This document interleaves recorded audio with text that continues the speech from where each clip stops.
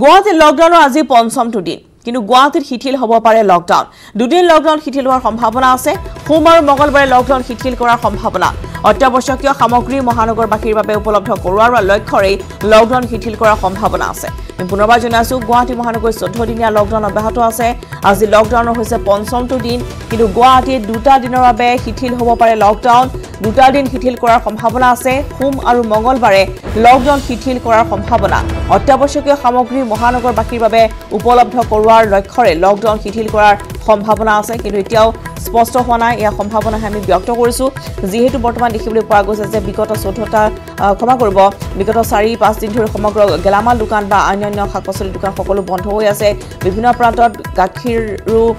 আহিবলৈ দিয়া হোৱা নাই গাখীৰ ব্যৱসায়ী সকলো প্ৰতিবাদ সাব্যস্ত কৰিছে গাখীৰ পেলাই দিছে ৰাস্তাত তেনেধৰণৰ পৰিস্থিতিৰ উদ্ভৱ হৈছে গুৱাহাটী মহানগৰীত আৰু সেইবাবে সোম আৰু মঙলবাৰে দুদিন শিথিল কৰাৰ সম্ভাৱনা আছে লকডাউন গুৱাহাটী মহানগৰীত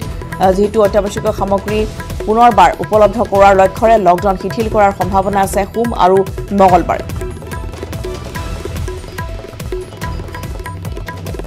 কিন্তু সমগ্ৰ ৰাজ্যতে শনি আৰু দেওবাৰ আজি আৰু কাইলৈ লকডাউন অব্যাহত থাকিব গুৱাহাটী মহানগৰী লকডাউনৰ আজি পঞ্চমটো দিন আৰু ইতিমধ্যে আমি জনাইছো যে প্ৰতিটো দিনতে দেখুৱাইছো যে গুৱাহাটী মহানগৰী যথেষ্ট কঠোৰ হৈছে বা আৰক্ষী প্ৰশাসন যথেষ্ট তন্নতন্নকৈ সকলো যান বাহনৰ নথিপত্ৰ চোৱা হৈছে যিসকলৰ পাছ আছে গাড়ীৰ সেই সকলকে যাবলৈ দিয়া হৈছে আৰু জৰুৰীকালীন সেৱা জড়িত সকলকে চোৱা হৈছে এনেদৰে আৰু কিন্তু ইতিমধ্যে দেখিবলৈ পোৱা গৈছে যে সকলো দোকান পোহাৰ বন্ধ থকাৰ পৰিপ্ৰেক্ষিতত সামগ্ৰী উপলব্ধ কৰাৰ বাবে লকডাউন শিথিল কৰাৰ সম্ভাৱনা আছে দুটা দিনৰ বাবে অধিক জনাব এই সন্দৰ্ভত আমাৰ জ্যেষ্ঠ সাংবাদিক ৰাজু বৰুৱাই ৰাজু আপোনাৰ কাষলৈ আহিছো আৰু আজি লকডাউনৰ পঞ্চমটো দিন কেনেধৰণৰ ছবি গুৱাহাটী মহানগৰীত প্ৰত্যক্ষ কৰিছে আপুনি আৰু লকডাউন শিথিল হোৱাৰ কিবা সম্ভাৱনা আছে নেকি ৰাজু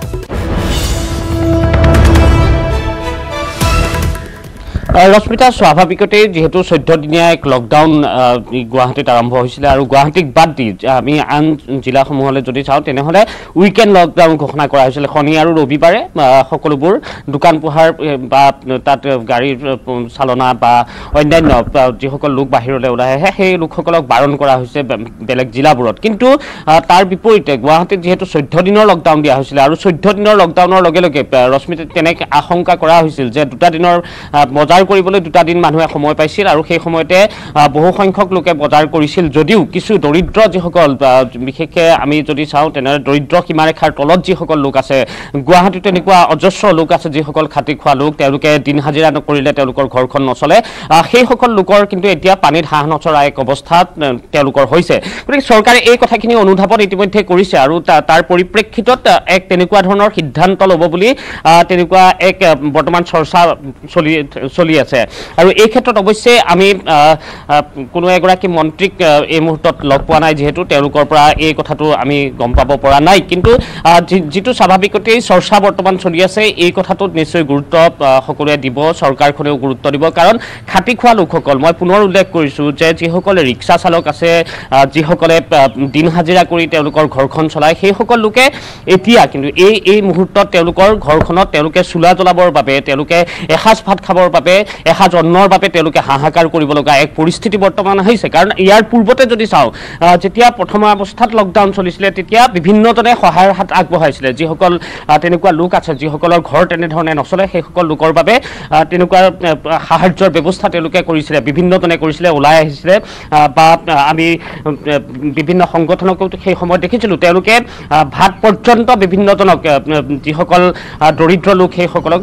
ভাতৰ যোগান পৰ্যন্ত ধৰিছিল কিন্তু এই সময়ছোৱাত আমি এই লকডাউন যিটো 14 দিনীয়া লকডাউন চলিছে কাৰণ ইয়াত ষ্ট্ৰিক্টলি কিছু কথা কোৱা হৈছিল মন্ত্ৰী ডক্টৰ হিমন্ত বিশ্ব শৰ্মাই যেতিয়া সংবাদ মেল সম্বোধন কৰিছিলে সেই সময়তে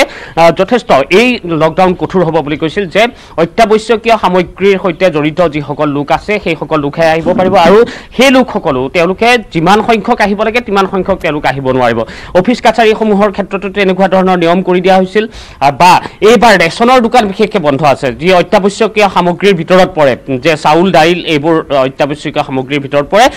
মই ইতিমধ্যে উল্লেখ কৰা ধৰণেই যে যিসকল দিন হাজিৰা কৰি চলে তেওঁলোকৰ হাতত তেনেকুৱা ধৰণৰ পইচা পাতি ৰশ্মিতা মজুত নাথাকে তেওঁলোকে কি কৰি খাব তেওঁলোকে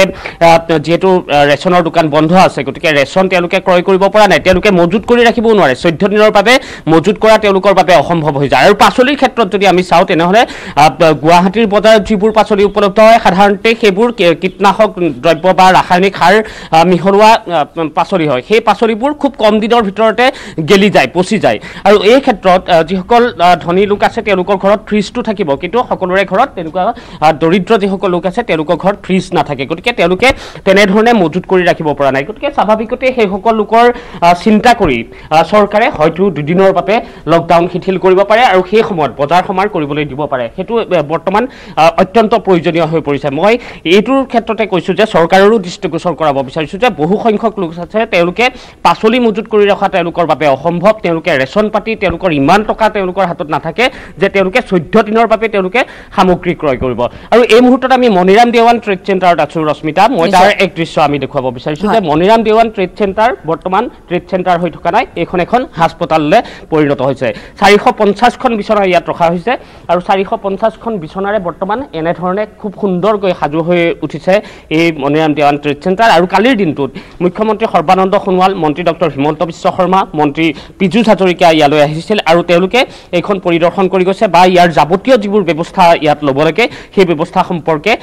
ইয়াৰ যিসকল লোক আছে ইয়াৰে জড়িত সেই লোকসকলৰ সৈতে তেওঁলোকে কথা পাতিছিল ইয়াত আমি যদি চাওঁ এখন গুলপীয়া ৰঙৰ বিচনা তাৰ লগতে বিচনা চাদৰ তাৰ লগত এটা গাৰু তাৰ লগতে এখন ব্লেংকেট দিছে হয়তো গৰমৰ সময় কিন্তু ইয়াত ব্লেংকেটৰ হয়তো প্ৰয়োজন নহ'ব কিন্তু যেহেতু কোভিড আক্ৰান্ত সকলোবোৰ আহিব এখন মুছৰি ইয়াত আঁঠুৱাও ইয়াত দিয়া হৈছে মই আপোনাৰ পৰা জানিম অকল এইটোৱেই কৰা হৈছে নে আৰু সিফালে যিকেইটা বিল্ডিং আছে তাতো কৰা আছে ইফালে আছে ভিতৰত আৰু আছে কমচে কম তাতে আৰু 300 মানৰ বেড আছে ভিতৰত 300 মান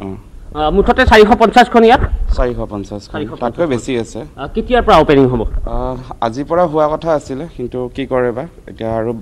বাথৰুমৰ কামটো আছে বাথৰুমৰ কামটো হৈ গ'লে যে কালিৰ পৰা আনিব আৰু ইয়াত আমি যদি চাওঁ ইয়াত বাথৰুমৰ ব্যৱস্থা আছে নাই বা মোবাইল চাৰ্জ কৰা কিবা কিবি সেই সুবিধাবোৰ সেইবোৰ বাহিৰত আছে চাৰ্জিংবোৰ আছে আৰু ইফালে পিছফালে বাথৰুম লেট্ৰিন পানী পুৰা অপেন হেৰি আছে কভাৰ সব সুবিধা কৰা আছে এভেইলেবল আছে সকলো সুবিধা ইয়াত কৰি দিয়া হৈছে ৰশ্মিতা আৰু তলৰ আমি ফ্লোৰ আমি দেখুৱাইছোঁ খুব সুন্দৰকৈ এইবোৰ সজাই পৰাই তোলা হৈছে আৰু ইয়াৰে যিহেতু আজিয়ে আহিব পাৰে কোনোবা ৰোগী হয়তো আজিও আহিব পাৰে বা এতিয়ালৈকে মন্ত্ৰী ডক্টৰ হিমন্ত বিশ্ব শৰ্মা বা মন্ত্ৰী পীযুষ হাজৰিকাৰ সৈতেও আমি কথা পাতিছিলোঁ কালিৰ দিনটোত পীযুষ হাজৰিকাই সেই কথা উল্লেখ কৰা নাই অৱশ্যে যে কেতিয়া অপেনিং কৰিব এইখন মুকলি হয়তো আজিৰ দিনটোৰ ভিতৰত হ'ব পাৰে কাৰণ সকলোবোৰ সাজু হৈ আছে এটা টয়লেটৰ ব্যৱস্থা কৰবাত কৰিবলগীয়া আছে সেইটো টয়লেটৰ ব্যৱস্থা যদি হৈ যায় তেনেহলে আজিৰ ভিতৰতে এই যি নতুনকৈ কোভিড হাস্পতাল গঢ়ি তোলা হৈছে মণিৰাম দেৱান ট্ৰেড চেণ্টাৰ সেই হাস্পতালখন মুকলি হয় ইতিমধ্যে খানাপাৰা পশু চিকিৎসা মহাবিদ্যালয় আৰু তাতো এনেধৰণে কোভিড হাস্পতাল প্ৰস্তুত কৰা হৈছে বা নিৰ্মাণ কৰা হৈছিল আৰু তাত ইতিমধ্যে